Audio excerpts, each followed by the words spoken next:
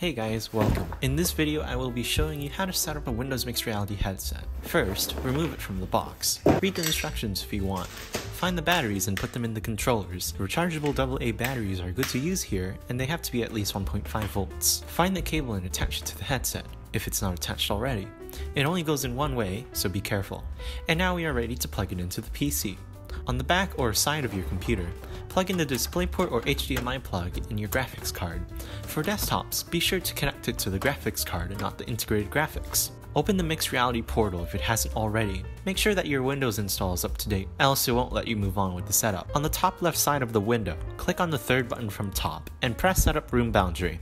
You will have two choices. A room scale setup is recommended if you want to move around in your room in VR. Pick this if you're playing games like Pavlov or VR Chat. A seated setup is recommended if you only intend on playing games that require little or no movement, like sim racing games or standard seated experiences.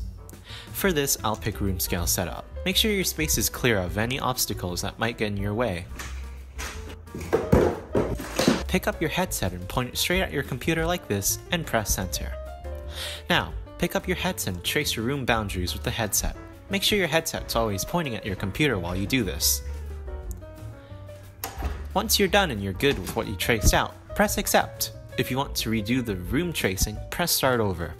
And that's mostly it. Follow the tutorial it puts you into after you wear your headset, and you'll be set for any VR game you have on the Microsoft Store. Remember to turn on your controllers by pressing and holding the Windows button on your controller until the lights come on. You can press and hold this button again to turn your controller off. Enjoy your VR headset. Also, don't leave yet please.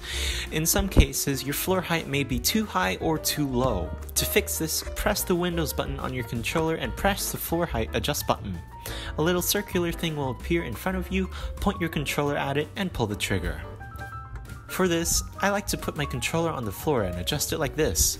Press the top or bottom part of the trackpad to adjust your floor height. One more thing, I strongly recommend you use Steam VR instead of the Microsoft Store for your VR games. You'll have to download and install the Windows Mixed Reality for Steam VR app and download Steam VR to be able to access Steam VR. After you do that, simply launch Windows Mixed Reality for Steam VR and Steam VR will start right up. At this point, you can now launch any of your Steam VR games and play them right now.